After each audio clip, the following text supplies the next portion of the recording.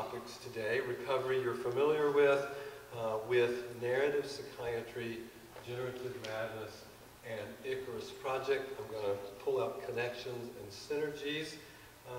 Starting with recovery, as we all know, there's a tremendous excitement about the new possibilities of recovery in psychiatry. One of the things that I think is critical for us to always keep in mind is that beyond evidence, beyond outcomes, beyond ethics, the recovery movement is a social justice movement. It's a movement about inclusion. It's a democratic rallying cry. Nothing about us without us. It goes deep in our country, back to our founders. No taxation without representation. It goes forward all the way to Arab Spring. Democracy is a signifier that spreads. It's been part of the struggle with medicine for a long time, from women's health to ACT UP to disability rights to our own recovery movement. So it's about inclusion. It's about bringing stakeholders who are impacted by our knowledge systems, our education, our practice, our infrastructures into the process of creating knowledge, education, practice. And one of the things that I love about community psychiatry is that hasn't fallen on deaf ears. You guys have been able to hear, have been able to welcome, have been able to take seriously this call for inclusion. But one of the things that is a challenge for that is once you bring new voices in, you end up with new concerns, new priorities, new values, new variables. More and more new voices are interested in things that haven't been foregrounded for us, things like spirituality, creativity, peer support, social change, all things that don't fit well into our paradigms. And that means that we need new paradigms. Second time you've heard that today. One of the challenges of new paradigm is how can you open up to new voices, new perspectives, new goals, new missions, new priorities, without throwing out the bathwater of 100 years of psychiatric and psychological research that still is invaluable for helping people work through difficulties. And what I found to be tremendously useful for this is to go across campus and begin to take seriously the ferment of work that's going on around narrative and narrative theory in the humanities, in interpretive social sciences, in cultural studies, increasingly in psychology, in psychotherapy, in medicine.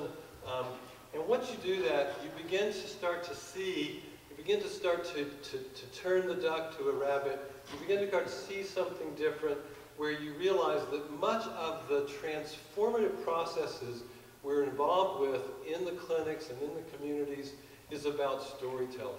It's about the way in which people's lives move into crisis or move into stasis because the stories that they're telling are not working. When they come to us, we help them retell the story in a way that creates a resolution.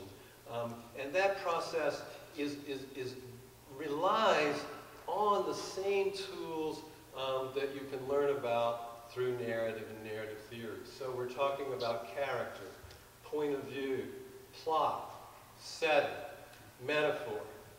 Now, metaphor is particularly fascinating because one of the things that you realize when you start seeing that helping people through a transformative arc is the way in which the better you are at telling different stories, at hearing different stories, at imagining different possibilities for transformation, the more versatility that you have.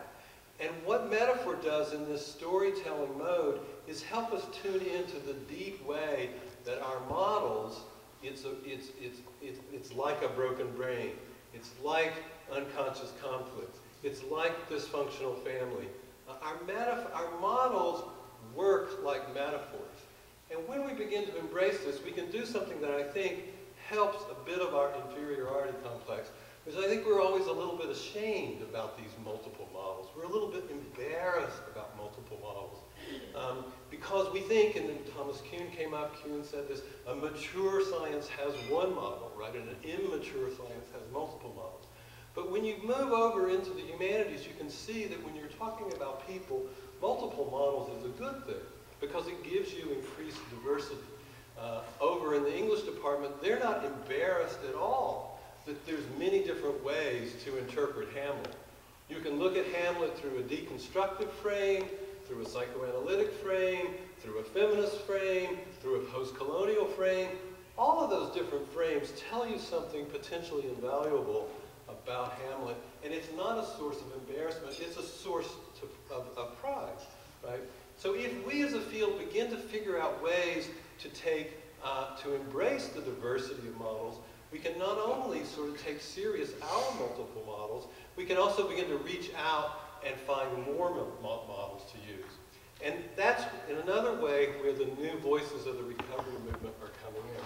Because many of what they bring new is that they work many times with what I would call a generative model of psychic difference or non-ordinary states, as opposed to a pathological model. So most of our models, despite their tremendous diversities, work on a pathological frame. A generative frame flips turns the kaleidoscope and shows ways that the sensitivity, the struggle, is part of potentially something very valuable. It's part of the move to recognize oppression and do something about it. It's part of the move to go to a higher level of spirituality. It's part of the process of creativity. But of course, as you all know, in the current economic, political climate, the psychiatry is under a lot of forces to go just the other direction, to narrow the models, to make the models less and less numerous, to cut us down to biological, cognitive.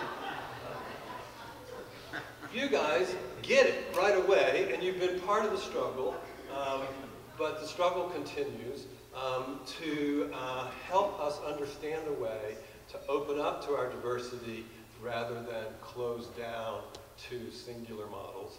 And that's where the Icarus Project comes in as well.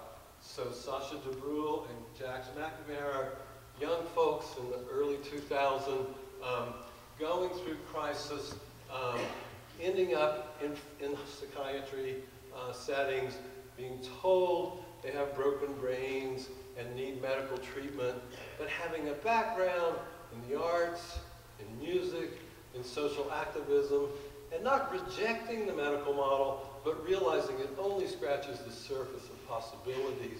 So beginning to go out and using their activist skills to create social change and to create a community and to create new metaphors. One of my favorite metaphors is the idea of the dangerous gift. Create new places where people can work together to explore the many possibilities of understanding our difficulties and transforming into a place that we might call healing or recovery. So with that,